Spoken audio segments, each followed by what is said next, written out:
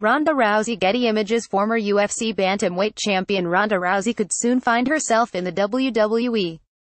USA Today claims Rousey is close to finalizing a deal to move into the professional wrestling sphere, with her days in the Octagon all but over. Her last fight was against Amanda Nunes at UFC 207 on December 30, 2016, and it isn't about she'll be keen to relive. Nunes pummeled the biggest name in female UFC history, winning via TKO after just 48 seconds when referee Herb Dean stepped in to save the American from further punishment. Amanda Nunes right punches Rousey at UFC 207. Getty Images. That defeat followed Rousey's shock loss to Holly Holm at UFC 193 in Melbourne, Australia in 2015. Rousey's UFC career is effectively over. But when one door closes, another one opens. The paper reported that two sources close to Rousey said her deal with the WWE is imminent.